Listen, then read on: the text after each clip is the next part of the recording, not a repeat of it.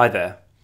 In a previous video we added this ActiveJob class which updates an external SKU application. However, we didn't get around to testing it. In terms of testing, we can do that in two places. Firstly, Rails generated an update SKU job spec when we originally created the ActiveJob class. Here we can add tests for the internals of update SKU job. The other place we should test it is in the controller.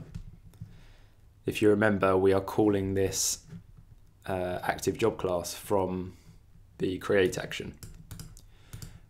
And we should add an assertion that this actually gets called from the controller. First, let's jump into the update SKU job spec and we'll write the ActiveJob specific test first.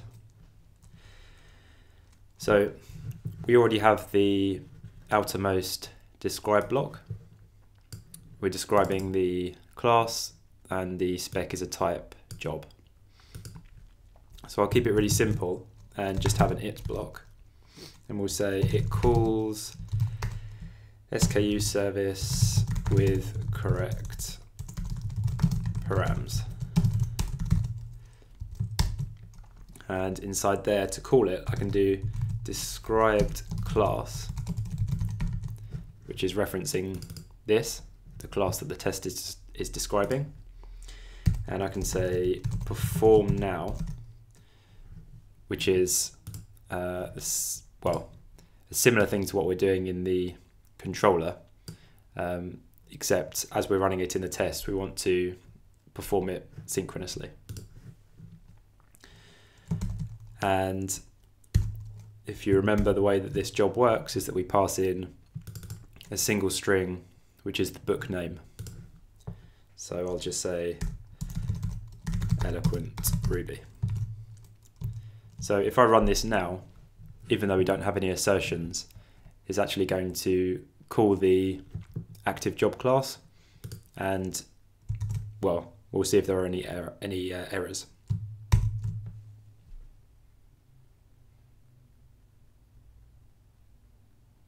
Okay, so we get an error, uninitialized constant net HTTP. So we're calling net HTTP here, but we're not requiring it. So I think this has uncovered a bug in that we originally wrote the external HTTP call logic inside the controller. So we included net HTTP here, but when we moved it to an ActiveJob, we forgot to move this require. So I'll move that now and dump it up at the top of the ActiveJob class. So now if I rerun this test, now the original error has been fixed.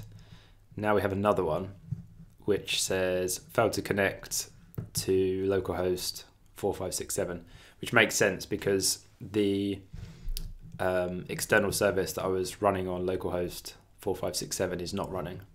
So to fix that, we need to mock it out in the test setup. To do that, I need to set up a stub on net HTTP.start. So basically, if I stub that out, it means that the request won't get made. So what I'll do is allow net HTTP to receive start and return true. There we go. So now we're getting a green test. We're not actually testing anything at the moment, but what is happening is we're calling the ActiveJob class, passing in the params, all of this logic is getting called, and then we're mocking this out So it's not really making the external call. This is just returning true. So now what we want to do is assert that the correct params are being used. And what we can do for that is make an assertion on this request body setter method here. So we'll add an expectation, expect, and we need to run the expectation on something. So you can see that this request.body is being called on request, which is set on line 8, and that is an instance of net HTTP post. So what I can say is expect any instance of net HTTP post to receive body equals. So we're expecting any instance of this to receive body equals with, and this is getting this params hash converted into JSON. So we need to call it with this eloquent Ruby string, and I'll move that up into a let. So this will be book name, and I'll use that here.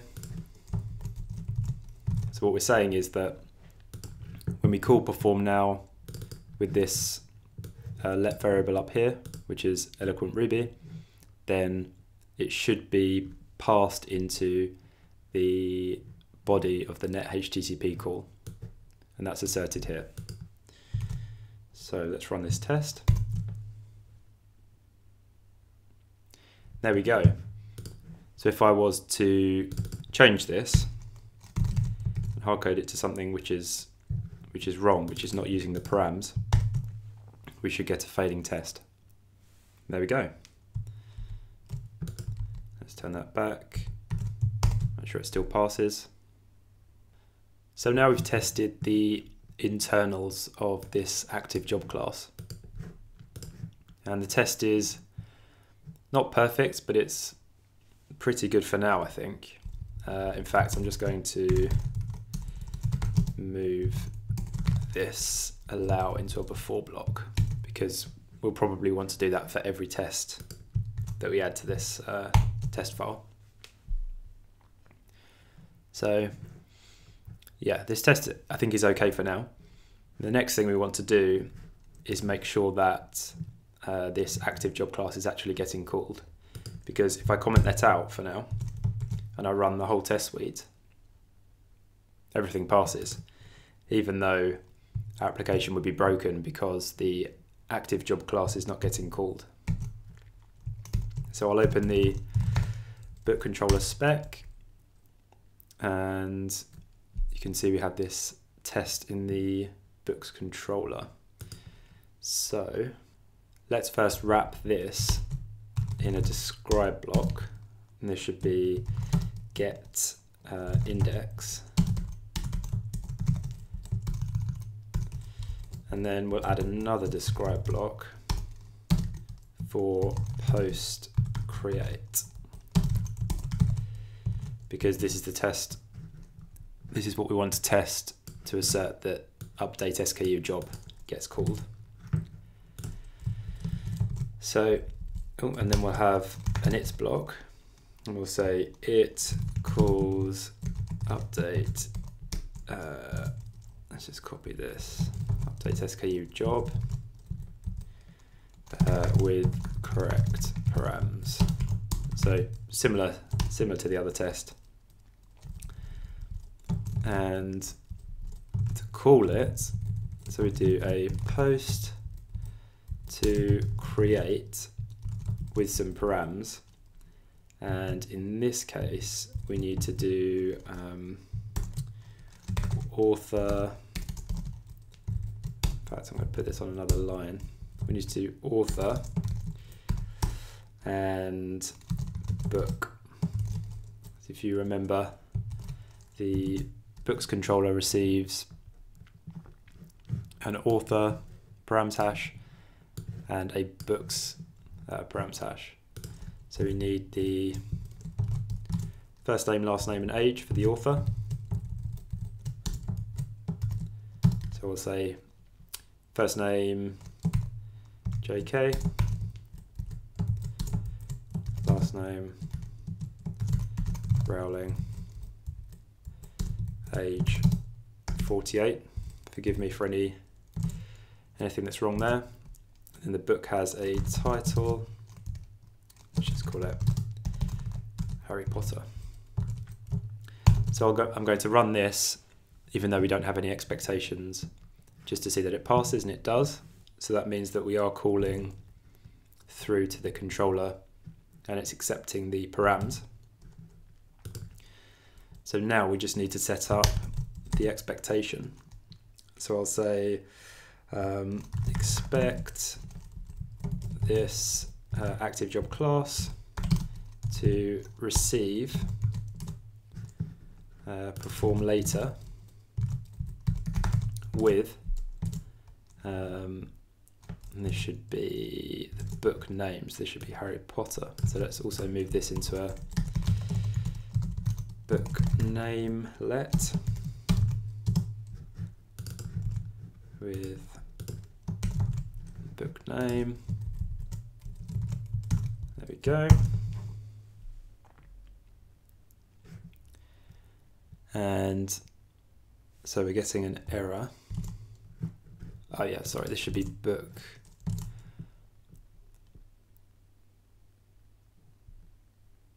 Oh, yeah, it looks like we've uncovered a bug here. So we're doing book params with name, but actually this should be title.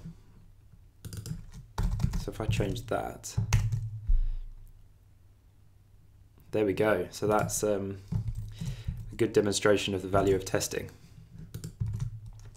So now, when we call the ActiveJob class from the controller, we are checking that it actually receives the correct params that we're passing in, and we're checking that it actually gets called. So as you just saw, the test will fail if the params are wrong, and it will also fail if the call never gets made. There we go. I'll run the whole test suite just to make sure everything is passing. And there we go. Thanks for watching. I hope you learned something about testing ActiveJob classes in Rails, and I'll see you in the next one.